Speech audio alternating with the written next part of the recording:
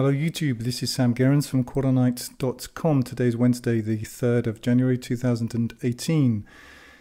If you don't know my work, I analyze the Quran on the basis of the Quran's internal textual evidence rather than the tenets of the so-called Islamic religion. I believe that the Quran is from God, and I reject the Islamic religion or religions as later inventions. You may download my full work or my full translation and analysis of the Quran, which runs to 536,000 words free from Quranite.com. Now, one of my central theses in a nutshell is that the Quran contains a clear method for overthrowing tyrannies, which I call the God protocol, and you may read about that to some extent there. What I'm doing in the current phase of my work on YouTube is outlining that tyranny. So if you've come to this because of the title and you don't know who I am or what I'm doing or what you're doing here, then hopefully now you do. Now, quickly before I get into today's subject, if I look as though I'm getting over a heavy cold, that's because I'm getting over a heavy cold, so I hope you'll bear with me. Now today what I want to look at is solipsism, and I need to preface this with a trigger warning for those who are used to having their information sort of served up with perhaps more source. I'm about to describe things as they, well, I would claim as they actually are, certainly as I see them. And if you're not in the market for that, then I suggest you change channels right now and just go and catch up with Safe TV or Snowflake the Unicorn or something like that, because I'm talking to adults. This channel has a very high number of them. I'm not out to insult anybody just for the sake of it, but people are so touchy now that they are insulted whether you want to insult them or not. So if you want to find something else to do, please feel free to do that. But I'm not going to be responding to Mr. and Mrs. Offended in the comments. So solipsism, what is solipsism and how does it relate to the tyranny, or what I call tyranny light, which is what we're sort of living through right now? Solipsism, the word is really based around the word sol, sun, and this is based on the Copernican view of the creation in which the sun is at the center of things. And solipsism means making oneself the center of all things, being self-centered or selfish. So how is this a tyranny?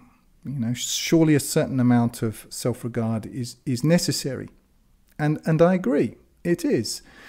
But while food is necessary to the body for survival of the individual and sex is necessary for the continuation of the race, both natural and necessary drives can be perverted and made deviant.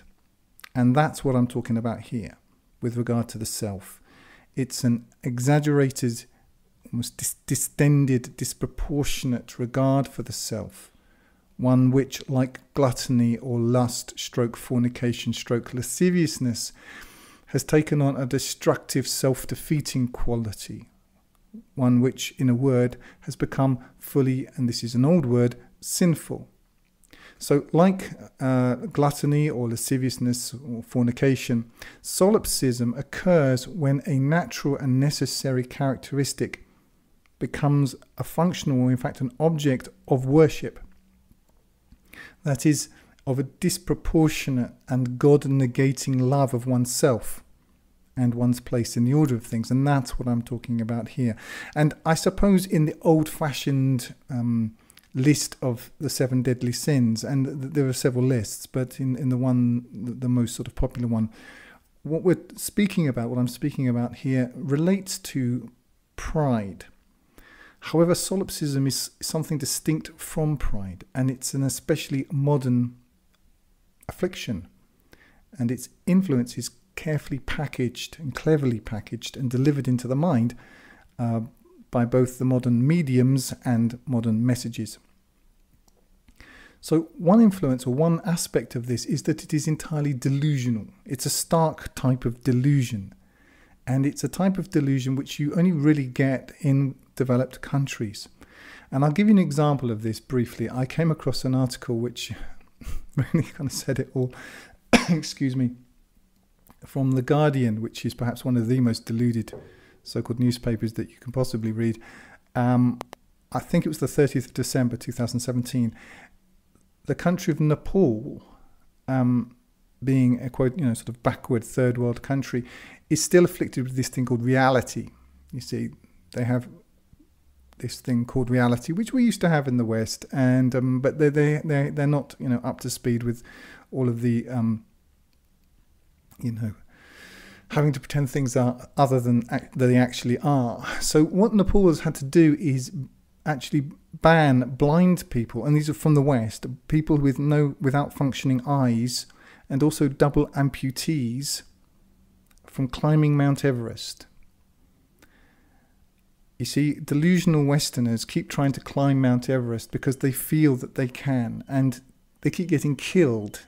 There's this thing called reality, and Nepal doesn't want the hassle, and both on a practical sense and in a PR sense. It's bad for tourism if people keep getting killed there.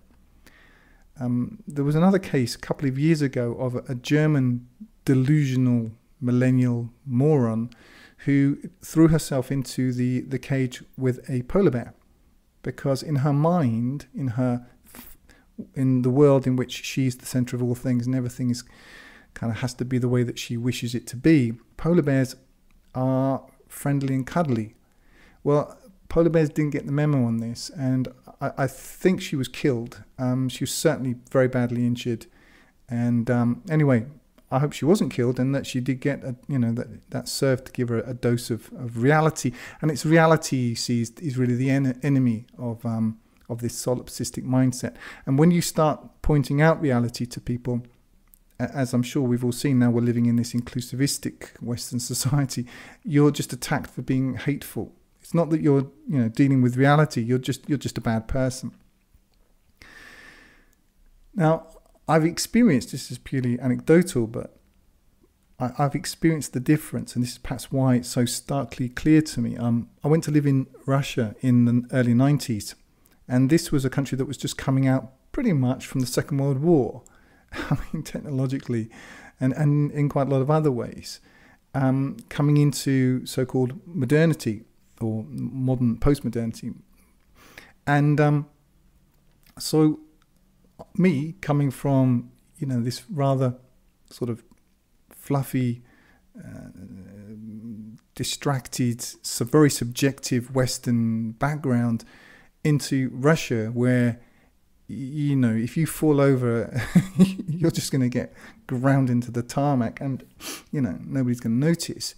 It was a rude awakening, and it did me a load of good. I can't tell you how grateful I am in retrospect to Russia for this experience. In Russia at that time, it was starkly the case that men were men and women were women. Grandmothers, babushki, they wanted to look after their grandchildren.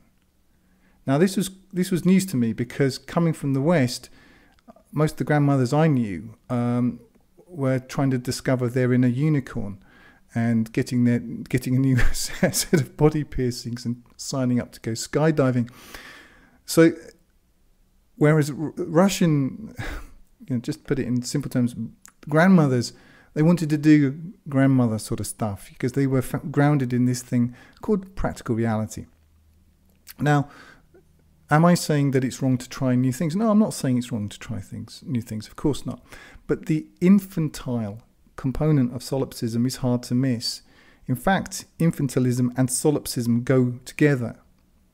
Why? Because selfishness doesn't have any self-control or discipline. While it may have big dreams and limitless imagination, it can rarely deliver. It needs the grown-ups to hold the bar down for it so that it can get over. And if that doesn't happen and the going gets truly rough and tough, it starts crying. And this is what we see in this inclusivistic society, where we have to pretend that people who are absolutely useless at things are great at these things. Anyway, I'll get into some of this more as I go through, but really what I'm trying to sort of touch on is why this is part of a tyranny. It doesn't seem like it, does it? Obviously, if you still have a functioning brain after the mind job that's been done on us all over the last 20, 30, 40 years, congratulations. And it, obviously you understand what I'm talking about, but it isn't a natural thing to see this as tyranny, and I understand that. But I'm going to touch on why it is and how it fits into the broader picture below. So as we've sort of established, solipsism is a crucial element of the snowflake culture, entitlement culture, victimhood culture, liberalism stroke cultural Marxism in general. Now, we have to understand where the elite, because in my worldview, we're ruled, you see. You're not going to hear me, waxing lyrical about democracy and how we should all vote so-and-so in and out. I don't believe in any of that. As far as I'm concerned, the masses are a herd, and we, the herd, are managed pretty much by those who have all the power. I don't see this as a fundamentally bad thing, but I do see this as the reality. If you want to talk about democracy and who you should vote for and so on, save it for somebody who's interested. For me, democracy and this charade, it's a nice bedtime story for the slaves on the tax farm, but it isn't anything that grown-ups believe. If you believe it, you're welcome to it, but I don't. I regard the masses as ruled. I think they've always been ruled. If you go back to the Caesars and so on, all that's happened is we have layers of duplicity now in between us and the ruling elite. So this ruling elite, in my opinion, are Satanists. They fundamentally worship the self, and they've passed their doctrines down to the profane in crude formats, so that what top Masons, and I'm not talking about your Uncle Jim who's a master Mason at the local lodge. I'm talking about top Masons here, okay? 32nd degree, 33rd degree, and would you believe it, above. What these people believe and what they worship consciously, they've passed down to the unwashed masses, and the unwashed masses, the profane as they would regard us, worship the same thing, but we supposedly do so unconsciously. If you just remember, and I think most people have heard this by now, the famous Satanist, Aleister Crowley, do what thou wilt is the whole of the law. So that would be, some part of a more erudite example of this type of mythos. But what about Nike? Just do it. Now that's an example of what I'm talking about. This is a dumbing down. I have a public relations background. I kind of noticed these things. So just do it. It's do what thou wilt. Just do it. Just do what? Just do whatever you want. Okay. This is just one example which we've all seen. We all know it's embedded into our nervous system. Even when you see the Nike symbol now, that symbol, that sort of rounded tick, is so connected in our minds with this logo, with this slogan rather, that when you see one, they're interchangeable. Just do it. And this is just one example. I don't have time. I'm not going to go through hundreds of examples. I'm sure you can think of more. But this is so ingrained in our culture now that to speak against this doctrine is almost heresy. For example, you'll hear people say this all the time. Live your passion, i.e. do what you feel like doing. To speak against that, to speak against living your passion, people don't define what they mean by any of this, but this is, you're supposed to go along with this. Believe in yourself. This is another one you hear ad nauseum. Live your dream. And if it's meant to happen, it'll happen. Yeah, these things. Yeah.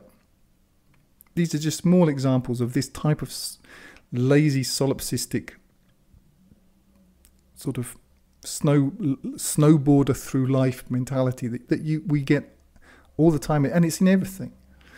The reality is that much more is achieved in life by fixity of purpose, dedication, habit, hard work, those sorts of things, than all the passion in the world. I mean, if you take, for example, let's take Beethoven. Oh, he was a genius. He was a genius. He was at his desk at 8 o'clock every morning, working. If you take some of the expressions which we used to have, manners maketh man. Manners is just an old word for habits. It's your habits that make you. But a solipsist isn't interested in that. It sounds too much like hard work. Also, solipsist has watched an awful lot of television and films, and a film is life. It's a it's a poet's representation of life. I'll get into poets later on, in the Quranic sense, with all of the boring bits taken out. So ultimately, they think life is going to be very easy. There's no waiting. There's no having to do it. I mean, if you're watching a film with whoever the star is, he wants to get good at skill X. I mean, it takes him all of 3 seconds. 3 screen seconds, and he can do it. And this is how solipsistic people think that the world works. But actually what this is a dumbed down form of mystery school hermeticism for the masses, and it's a way of keeping us in check, and I'll get into why and how that works in a minute. Now, again, sort of from my own personal experience, when I first lived in Russia in the early 90s, all of this was conspicuous by its absence. And as Western companies came to Russia, they had to re-educate, almost in the communistic sense, Russian women to be as self-obsessed as Western women are. Oh, they've succeeded, fantastically. It didn't take very long, but it was an interesting process. I'll just give you a little insight into this. The company L'Oreal, makeup, stuff like that.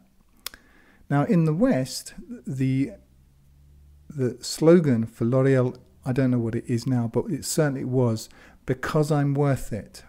And I've got this from the L'Oreal Paris USA website. I'm just going to read you the following quote. Because I'm worth it. These 4 words are bound to the time of their creation, and yet they have proven to be timeless. They have become what the brand stands for. Written in 1973, when a social revolution and a new spirit of feminism was in full swing, it seems clear that the phrase could only have been written by a woman. End quote. Now, when a Russian woman in the 1990s saw that, because it's called localization, I also happen to have a background in that. So it's related to marketing, public relations, stuff like this. What you do is you're not just translating words. You have to translate a sense from one culture into another. Before I get into the L'Oreal one, I'll give you the famous case of this was in, it was a paracetamol company, headache tablet, something like that. And it moved into the Arab market. It was a fantastic brand, apparently. They sold loads. And all across, France, England, wherever they have, there's the problem, reaction, solution. So, the lady, she's got the terrible headache, she takes the pill, and now she feels great. Doesn't require any words. So they roll this out across the Arab world, and nobody's buying, and they can't work out what's wrong with this. And they realize, well, people read Arabic from right to left. So they're looking at the billboard and they're saying, somebody feels great, they take a tablet, and now they've got a headache. That's why it wasn't selling. This is the difference between translation and localization. So when you're localizing something, they needed to try to localize the because I'm worth it concept to Russian women who had come through, what I would call a sort of a reality-based society. I'm not saying it was good or bad. I'm just saying that it was not delusional in the sense that Western women now, generally speaking, are. Russian women couldn't understand the concept. They look at this woman, this supermodel, telling them that she's worth it. And they just thought she was boasting. They didn't understand that they were supposed to identify with her. Why? Because their life was completely different. I thought that was very interesting. Not the same now, though. Took 20, 30 years. They're all pretty much conditioned now. It doesn't take long to reposition the herd. So solipsism then in Russia wasn't a thing, but it was going to become one. And what happened there was exactly what I'd already seen in the UK. Because, if you understand it, I started living in Russia about 1990, 1991. And this was an entire society that had failed. So for me, for example, it's not difficult to imagine the collapse of everything that we have now, because I've already lived through an entire collapse. And I've also lived through a couple of economic collapses. So these aren't complicated things for me to get my head around. I've already seen it. But I thought, somewhat naively, I was a young man, what are you going to do? That Russia might adopt some of the better things of the West.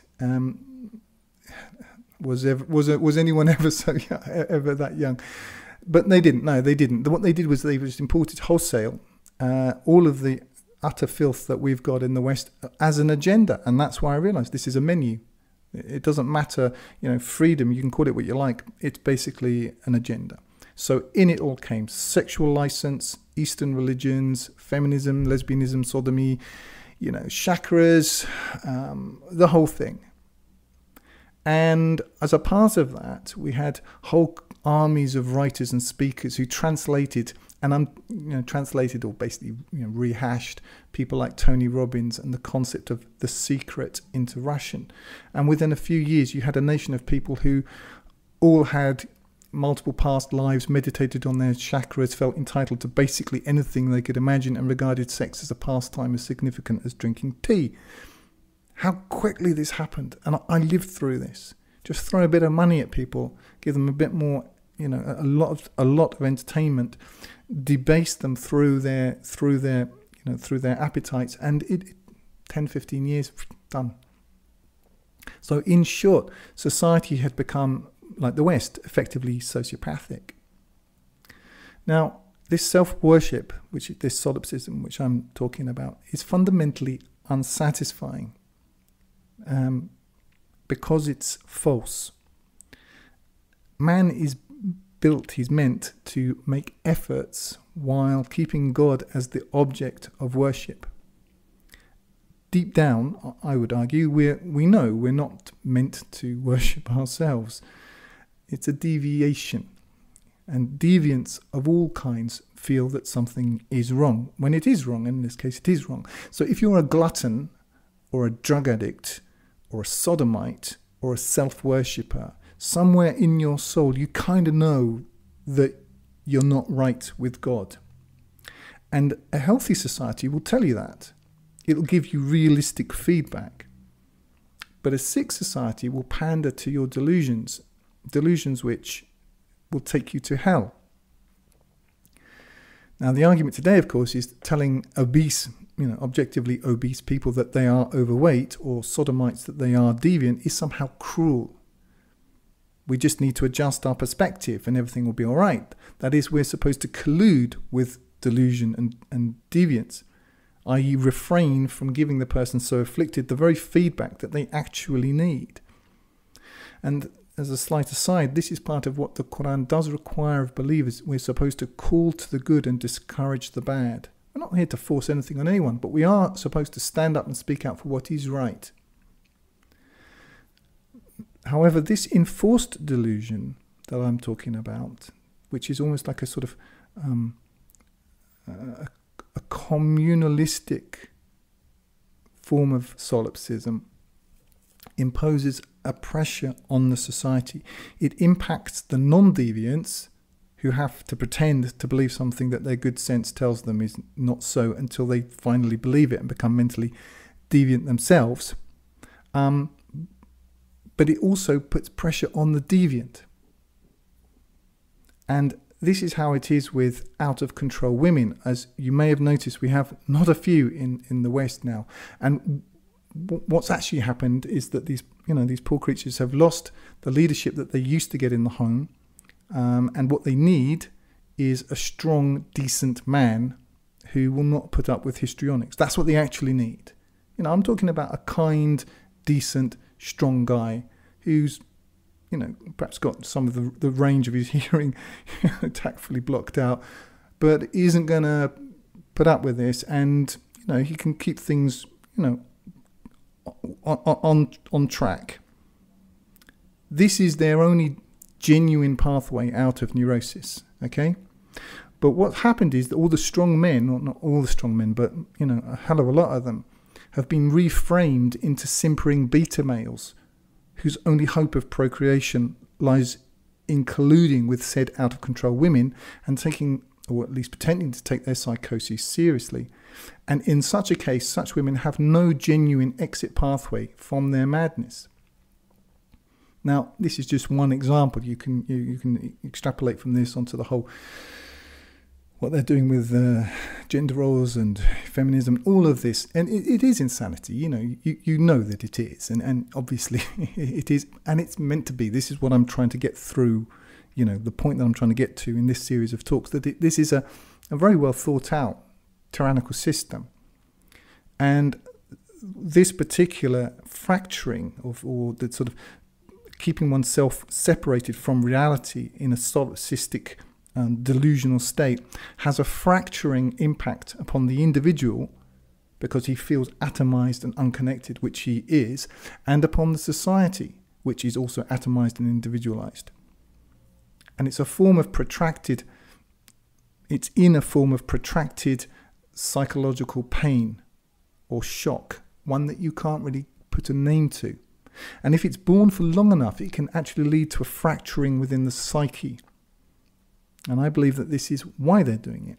And this is how individual psyches are split, using shock. This is well known. Look up MK Ultra and things like this. But this is going out on a sort of industrial scale. And what can happen is that new alters are created within the personality, leading to disassociated characters living within the one person. Basically, you end up with a mild form of multiple personality disorder. And in my opinion, this is what's happening now, both on a personal and a societal level. And that this is necessary to the rulers. Because this way, you won't see the obvious contradictions in the society. And think of doublethink. This is what has to happen. I keep hitting the mic. This is what has to happen with doublethink in 1984. And if you haven't read 1984, I mean, there's a very good film with Richard Burton and John Hurt, but it isn't the book. You do really need to read the book. The ability to think two contradictory things at the same time, this becomes much easier. In fact, it becomes necessary when your psyche has been sufficiently fractured not to notice. And if you do notice, if part of you does notice it, there'll be another part of you which that part is completely unaware of, that doesn't notice it. So, in my opinion, this solipsism that I'm talking about, this intense selfishness, and delusion and choosing one's own reality over objective reality is almost a prerequisite for Tyranny Lite, i.e. a human tax farm where they're pushing, vaccines, mind control, education, entertainment, etc. Since overthrowing a tyranny requires service and sacrifice. But if your individual self is your God, real service and sacrifice are not possible, since the object of the service and sacrifice is the self. Under this system, service, in inverted commas, and sacrifice, in inverted commas, are merely forms of self-service, i.e. vanity. And once real service is called for and it ceases being fun, all striving simply stops. So even in mere political terms, leaving aside, my broader sort of Quranic vision, just purely in political terms, no actual change is possible under solipsism. Once the people are solipsistic, change, anything which requires dedication, any kind of dedication greater than a few clicks on a mouse, becomes impossible because it's not fun anymore. While at the same time, these slaves on the tax farm believe they're free. This is genius. This is absolutely brilliant. And this is how it works. Now, moving on to the Quran, you may be watching this, you may know what my work is on the Quran, you may not know, you may not care, but bear with me because I'm going to give you a couple of verses from the Quran which relate in some way to what I'm talking about. Now, the Quran happens to say that the majority of men worship jinn, and you can get into the question what jinn are or are not in another place. I'm not going to discuss that here, but suffice it to say these are entities which we don't see. Now, if this is true, that the majority of men worship jinn, and if it is applicable, that means that those who worship themselves which is what solipsism is, are essentially worshipping a demonic entity, which they are conflating with their own soul. Thus, taking one's own desires and perceptions as the guiding doctrine of one's life is not merely selfishness, it's idolatry. Now, here are a couple of... excuse me, I'm going to have to drink some water. Here are a couple of verses which relate to what I'm talking about. The first we find at Surah or chapter 26, 221 through 227. Shall I inform you upon whom the shaitans, the Satans, descend? They descend upon every false deceiver. They give ear, but most of them are liars. And the poets, the misguided, follow them. Now, as a quick aside, I mean, the modern equivalent of poets are who? Filmmakers, musicians, the people who create with the muses, the people who create entertainment. But the poets, the misguided, follow them. Hast thou not considered how they wander in every valley? I.e., how they're just wandering, they're just wandering lost, and that they say what they do not. Save those who heed warning and do deeds of righteousness and remember God much and help themselves after they have been wronged. And those who do wrong will come to know to what place of return they will be returned. So I'll read that again. And those who do wrong, i.e. those who follow the poets and do wrong, doesn't matter what the reason is, will come to know to what place of return they will be returned. There are going to be consequences. So it's not just a matter of, oops, I followed the wrong thing and there are no consequences. There are consequences. So that's 26, 21 through 221 through 227. And now I'm going to read 23, is Surah 23, verse 71. And this really relates to solipsism, because you do hear this a lot. A lot of people think that they can create their own reality in their own mind. Quote, and had the truth followed their vain desires, the heavens and the earth, and whoso is therein would have been corrupted. So here we know that the heavens and the earth don't follow our vain desires, because the laws of physics don't change. They stay fixed, right? To continue, the truth is we have brought them their remembrance, i.e. we've brought the people a story about them. To continue, and they are disinclined towards their remembrance, i.e. they don't want to hear about it. That's really it. I hope those thoughts about solipsism are of some interest, and I know it's quite a hard one to get because it doesn't seem tyrannical. This new tyranny doesn't. It doesn't have a gun in your face, but it doesn't need one. And what they're doing is they're creating a breed. Because if you think that genetics went away, eugenics went away, it didn't. It's in our food. It's in everything. They're breeding, in my opinion, the rulers are breeding a herd that is docile and malleable, and that you can fleece, and that will go quietly into the slaughterhouse. That's what they want. That's all for now. If you're listening on YouTube, you can download my full translation of the Quran free using the button in the top right-hand corner, or buy the hard copy there at 10% less than on Amazon. I also encourage you to sign up for the Quranite Plus newsletter on the site to get occasional micro updates. You can download the audio from my YouTube videos to your mobile device using the links in the drop down below.